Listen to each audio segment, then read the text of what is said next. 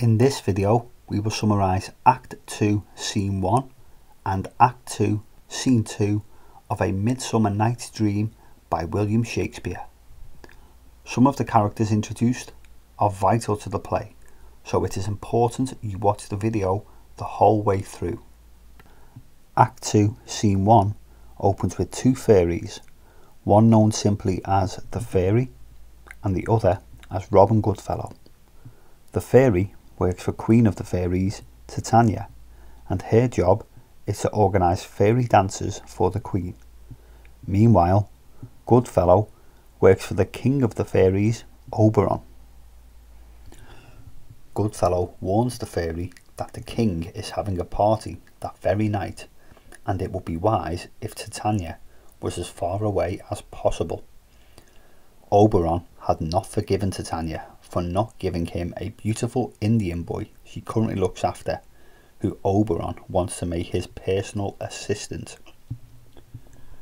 Goodfellow then reveals himself as the Fairy, known more commonly as Puck, famous for being a practical joker amongst the other fairies.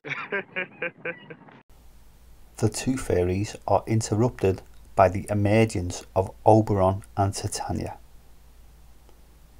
The King and Queen argue, accusing each other of being unfaithful. Oberon finally demands Titania hand over the Indian boy, otherwise known as the Changeling, but Titania refuses. Titania tries to make up with Oberon by inviting him to join her at one of her fairy dances. But Oberon will not be swayed. He tells Titania he will not talk to her until she hands over the Indian boy. Titania storms off and Oberon hatches a plan to poison Titania with the juices from a specific flower that was once struck by one of Cupid's stray arrows. If the nectar from this flower was rubbed on a person's eyes whilst they slept, once they woke up, they would fall in love with the first thing that they saw. Oberon plans to use the potion to make Titania fall in love with something hideous. Then he will be able to steal the Changeling boy. He sends Puck away to find the flower. Just before Oberon leaves, Demetrius and Helena enter. Demetrius is searching for Hermia all over the forest, but Helena has followed along, desperately expressing her love for him. Truly, deeply love you. Demetrius loses his patience and tells Helena quite aggressively to go away.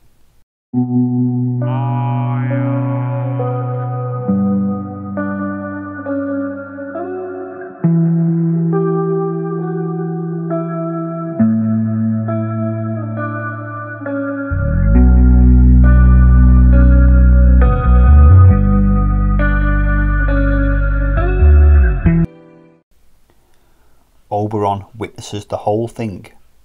He feels sorry for Helena.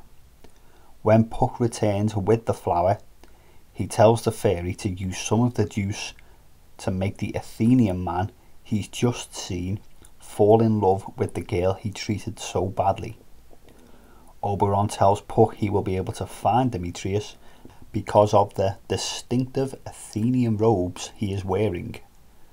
Puck flies off to carry out Oberon's orders. This act has two main themes. The first is magic. Ho, ho, ho, it's magic! Shakespeare wants the woods to feel like a magical place where reality and wonder intertwine. Secondly, this act explores love and the theme of gender roles. Oberon is angry at Titania because she refuses to obey him. He reminds her that he is her lord and she should listen to him. Shakespeare lived in a very patriarchal society where men usually ruled. Shakespeare may have been hinting at the change in women during Elizabethan times, with the new woman seen as a danger to man's authority. Highway to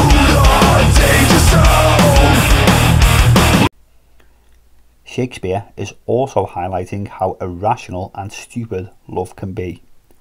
The fact Helena is devoted to Demetrius, even though he openly dislikes her, strengthens this point. The flower is also significant. The fact it can allow somebody to fall in love with the first thing they see confirms how powerful and silly love can be. To summarise, we are introduced to Oberon and Titania, the fairy king and queen. The couple are quarrelling over a beautiful Indian boy who Titania took custody of, but Oberon wants. Titania refuses to give the boy away. Oberon asks his fairy servant Puck to find a specific flower that will help him play a trick on Titania in order to steal the boy. The play then moves on to Act 2, Scene 2. Titania is at one of her fairy dances, dancing the night away. Friday then, there's Saturday, Sunday, what? There's Friday then, there's Saturday, Sunday, what? There's Friday, there's Saturday. When she falls asleep, Oberon sneaks in and places the flower nectar on her eyes.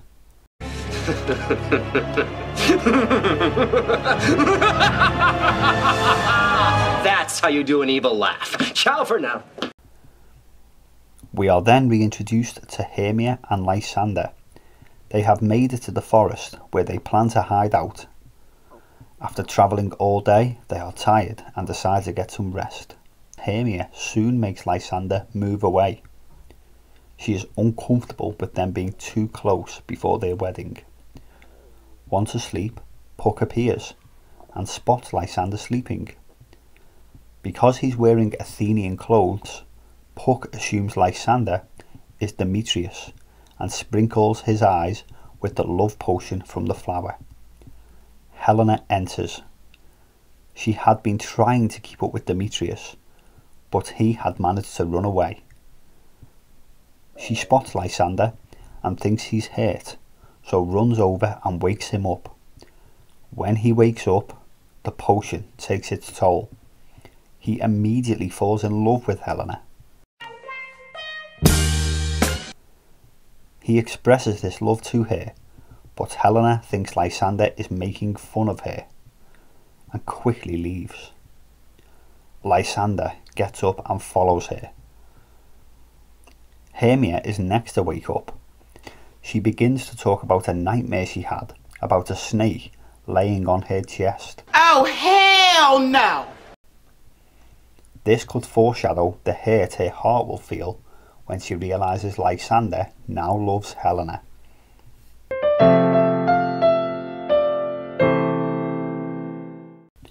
To summarise, Oberon manages to sprinkle the love potion into Titania's eyes, meaning when she wakes up, she will fall in love with the first thing she sees.